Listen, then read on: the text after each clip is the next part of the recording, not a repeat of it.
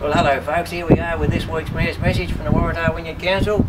Pretty proud moment this is. We're out at the Wynyard football ground and the local Wynyard Cats have finished on top of the ladder, which gives them the right to host the first semi-final here on our home ground. And we wish them all the best on Saturday against Alveston.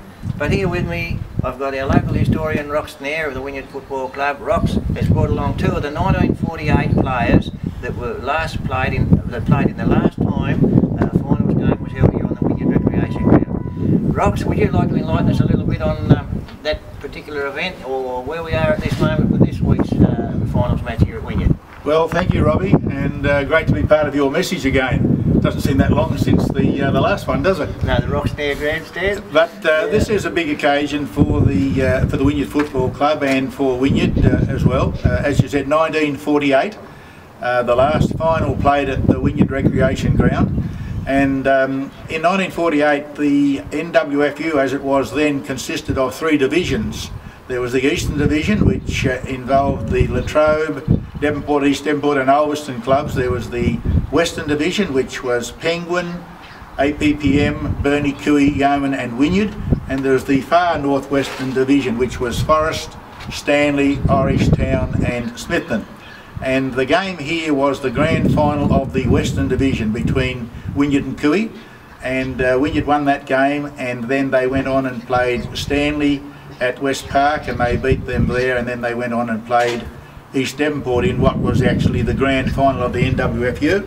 And unfortunately Wynyard lost that game by a few points, and the coach of East Devonport that year was a chap named of Bernie Waldron, who the year before or 2 years before had coached Wynyard, so he moved on to East Devonport. And these two fellows here will well remember Bernie Waldron and the movements of him, and Wynyard in 1948 were coached by the mighty redhead known as Len Hayes. The NWFU was reformed in 45 after the war, so 45, 6, 7 and 8, and it went into recess. Prior to that, Wynyard was in the Darwin Association, and the competition went into recess from 41 to 44. Gee, you're certainly a historian on the history, Rox, so I appreciate your knowledge. I don't know where we'd be without what you've got stored in your mind and in your documentation. But anyway, these two young fellas we've got here with us today, Peter Fulton and Neville French, did they play in the back pocket each? No. Neville was a half forward, ruck rover,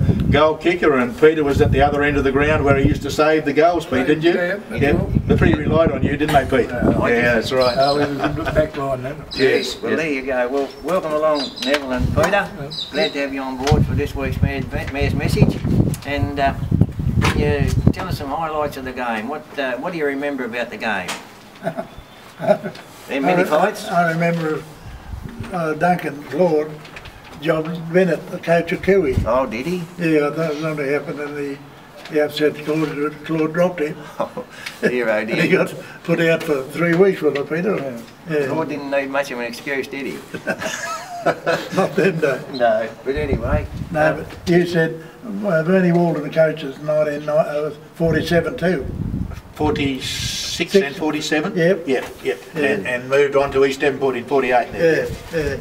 Yeah, so Neville, did you have any rest of your family in that team? No. No, just you. What about brother Russ, Nev? No, 48. Okay, yeah, 48? Yeah. Yep. Oh, the 48, this team, yes. Yeah. And Peter, what about yourself? Did you have any family around here that played too? No. Yeah. I was alone. Were you? Gee. Oh, well.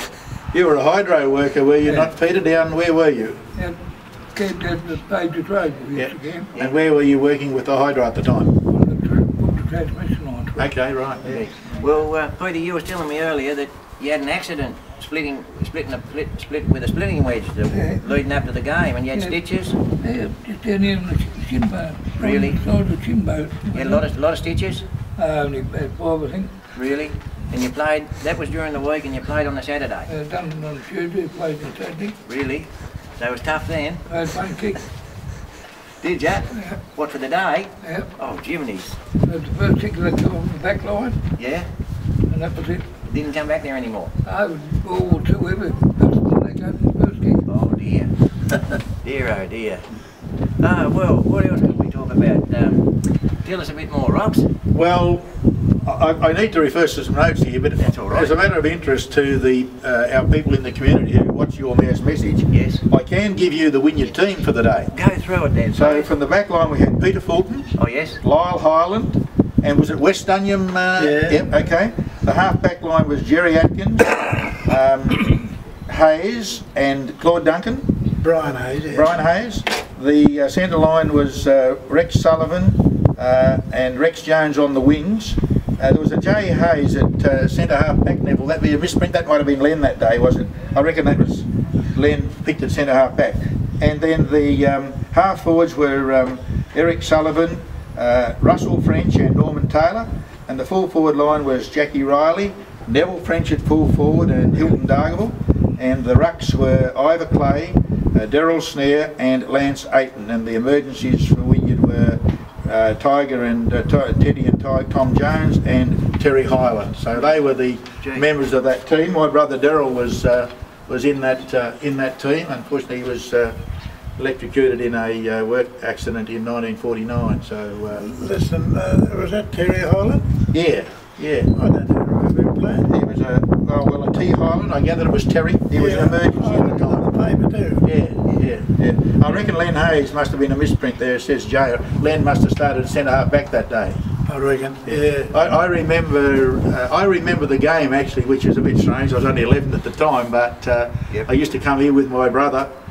He used to bring me in on the back of his motorbike, and he used to leave the motorbike in the old stables at the top pub, as we knew it then. But I do recall the game, and the mighty redhead Len Hayes, he generally used to play centre half back, centre half forward, depending on the wind. So here, when the wind's going that way, he'd spend all day down in that part of the ground. Gee. He was a great player, Neville. Hey? He was a great player, Neville. The best I've ever seen. Was he really?